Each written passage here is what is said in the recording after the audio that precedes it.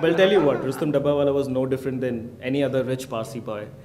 He inherited this big mansion, house, and land worth 500 crores, both of which he could not sell because they were in Bihar.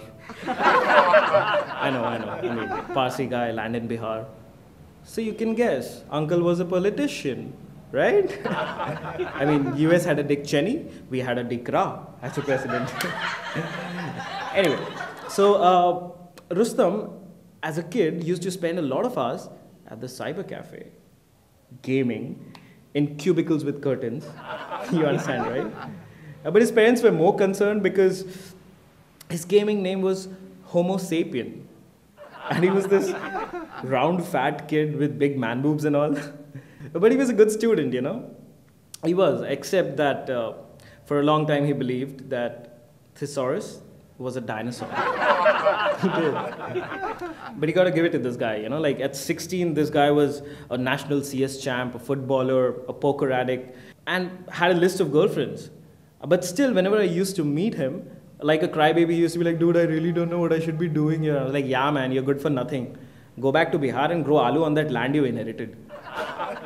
Then I remember like he joined this mentoring program at Collegify, and he got calls from Harvard, Yale, Dartmouth, and all these big Ivy League colleges.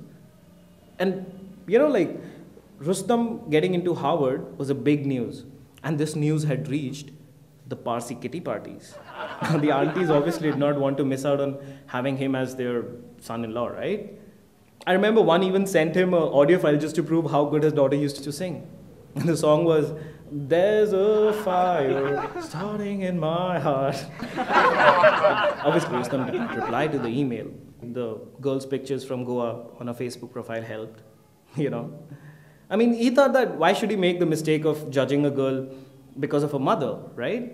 He came back, started dating her, realized how big a mistake he had actually made, and that exactly is the reason why the first and the only Men's Welfare Association was formed.